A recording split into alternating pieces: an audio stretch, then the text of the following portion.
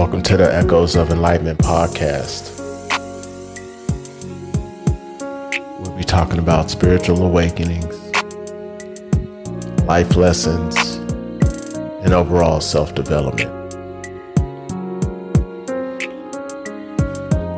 Today on this episode, we'll be talking about our spiritual teams, aka our guardian angels.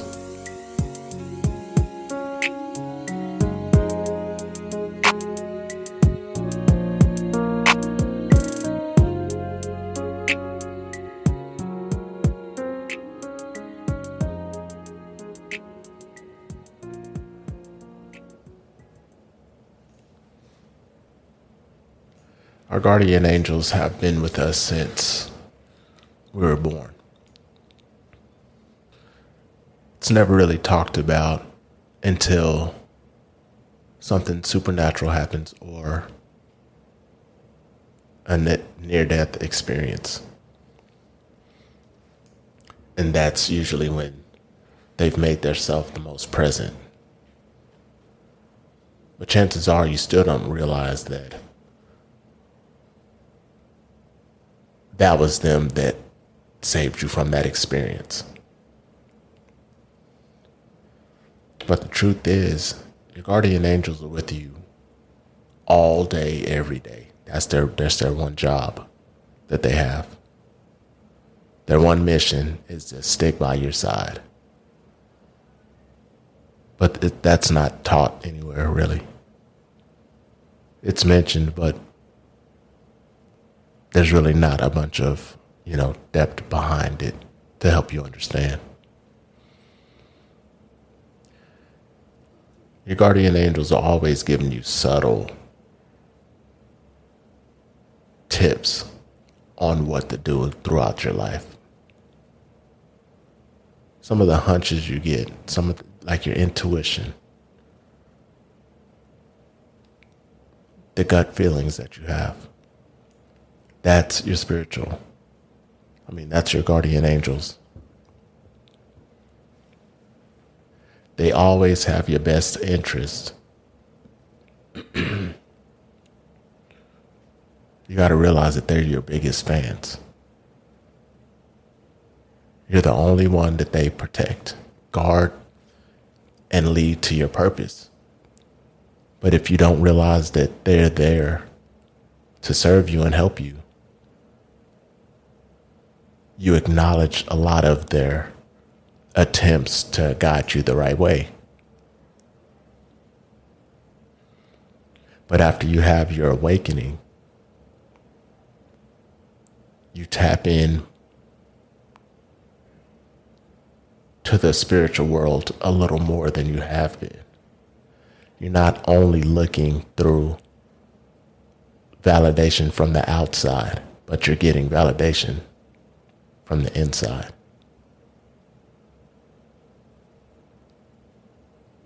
The ways that your guardian angels indicate that they're there is through the synchronicities that I was talking about in the past episode. Whenever there's a synchronicity, actually stop and think, why is this happening? What could this mean? How is this connected to something else? It doesn't take all your time, but it does take a little more time than just writing off the situation as, oh, that was weird, and then moving on. Your guardian angels will always tap you on the shoulder, showing you signs one way or another all the time. All the time. We just don't notice most of the time. But once you tap in and realize what's going on, you won't ever feel alone.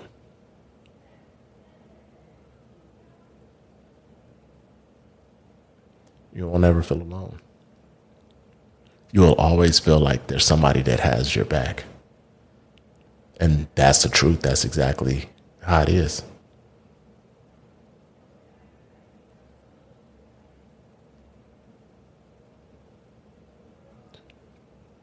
but you also have to walk a pretty straight line. You have to do the best you could possibly do and actually try to find your purpose, try to live righteously. That's how they tap in. That's the best way they can actually send you synchronicities and different messages, different ways, is when you're on the right track. If you're on the wrong track, they're not going to help you to do the wrong thing. They're here for your best interest. And that's why you go through the isolation point when you're by yourself. There's no distractions. That's when you can start connecting with your spiritual team a lot closer than you have before, because there's nothing clouding your mind or clouding your judgment or distracting you from receiving messages. And once you realize that they're here to help and that they're always with you, even that you don't see them, you'll feel like you kind of have like a cheat code. But it's not a free cheat code. Like I said, you have to be living righteously and you have to be heading towards your purpose. And another thing is you're able to ask your spiritual team for advice in different situations. Just ask. And I guarantee something will show up to give you that direction you were looking for. It always happens. And the thing is, don't just wait around for the answer. Just continue living life. It could show up in 5 minutes. It could show up in an hour. It could show up the next day. But the bottom line is you are going to get that advice that you were looking for. And it was from your spiritual team, who's your biggest fan. So their guidance is pure, straight from love. A lot of the times we look for advice from our friends and family and different people who says they have our best interest for us. But I know my guardian angels do. So if you're able to rely on yourself and your guardian angels more than relying on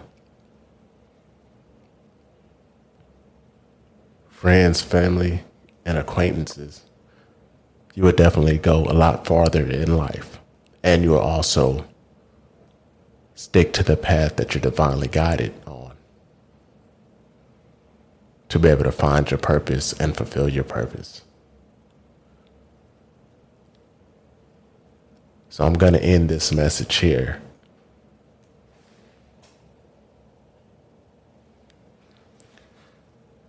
Until next time.